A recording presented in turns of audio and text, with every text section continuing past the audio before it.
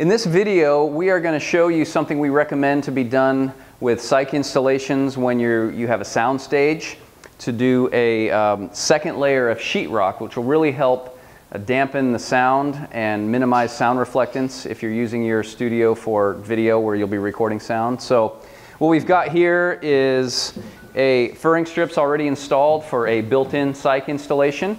We're using this ProCyc System Super 2.5 EZ. Great system with a 30-inch, 30-inch radius. What we have here is the first layer of sheetrock. We've already taken out the sheetrock and replaced it with half-inch plywood furring strips, which is what the modules will be screwed into. Now, if we were doing just a single layer of sheetrock, we would go ahead and put the modules on as it is right now.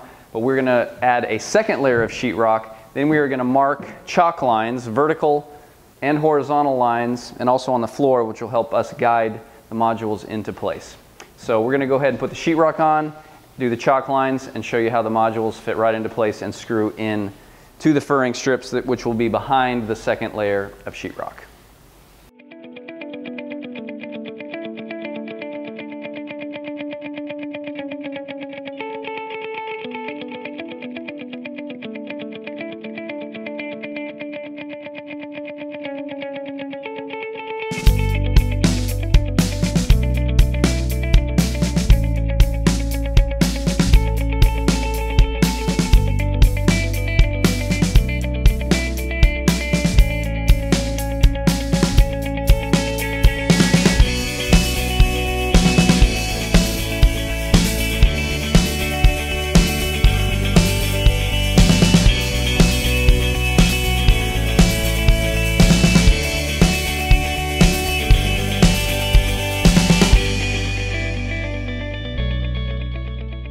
All right, so we have got the second layer of sheetrock on here. We didn't put all the screws in. This is for demonstration purposes. But we're going to go ahead and snap the chalk lines. What we're going to do is, on the System Super 2.5 EZ, we know the measurements. According to the instructions, are a vertical chalk line at 40¼ inches out from the corner on each wall. So we're going to measure that, top and bottom, do a chalk line, 40¼ out here. Then we're going to come and go 26 inches up from the floor of your studio. And so we're going to measure that and do a horizontal chalk line at 26 inches on both walls, and then also 26 inches on the floor. And we're going to do that also. Then we'll be ready to bring in the modules, and you'll see how they go right into the wall.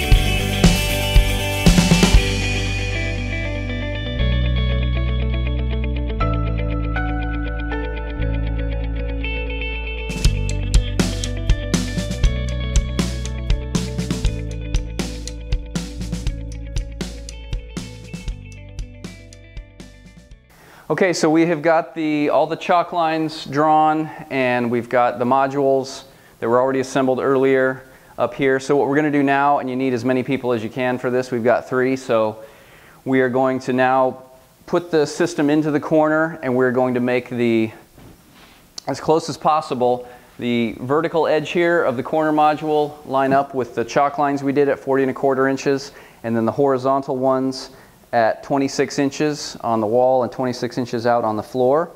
And once we have that lined up, we're going to go ahead and use our 1/8" drill bit to drill anchoring holes in here, and then put screws in the corner first, and then we'll just continue on all of them. You need to make sure that you do use a screw or a drill to pre-drill the holes so that it doesn't move around or anything. Now the furring strips are already behind the drywall, the second layer of drywall that we just put up. So we just need to use long enough screws to go ahead and go all the way through this layer of drywall into the furring strips.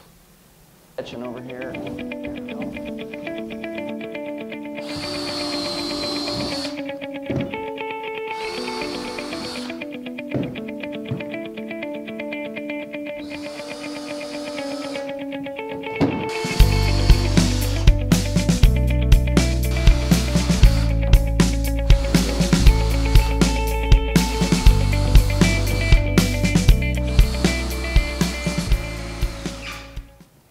All right, so we have gone ahead and installed the corner modules into the second layer of sheetrock. This is the sound deadened studio.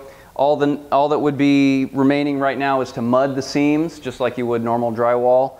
Usually we recommend 3 total coats of mud. The first 2 with Durabond 90.